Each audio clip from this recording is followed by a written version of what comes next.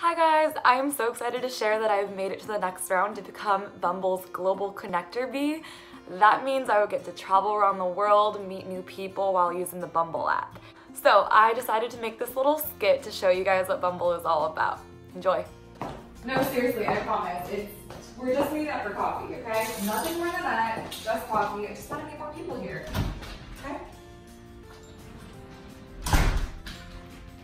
And then he tried to kiss me. Can you believe it? Like, getting coffee isn't just getting coffee anymore. Like, I just wish there was a way to set boundaries these days. Like, seriously, it's getting ridiculous. All right, yeah, I'll see you tomorrow. Okay, bye. So done. Don't give up hope just yet. What? Who are you?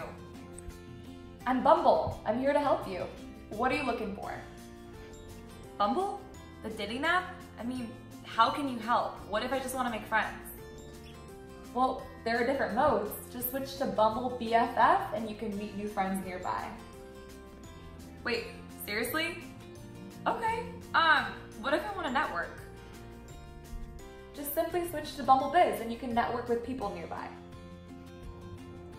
All right, I'll give it a shot. I'm glad to help you choose a mode that fits what you're looking for. Find what you're looking for. That is why Bumble is the ultimate way to connect.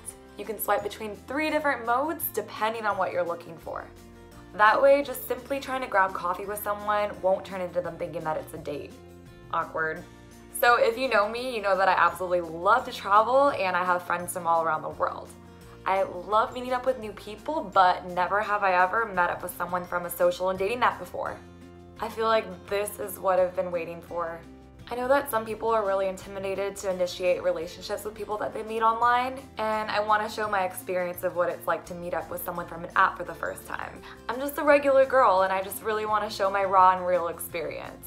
Yes, it's gonna be freaking awesome, but I'm sure there's gonna be some awkward moments too, and that is okay.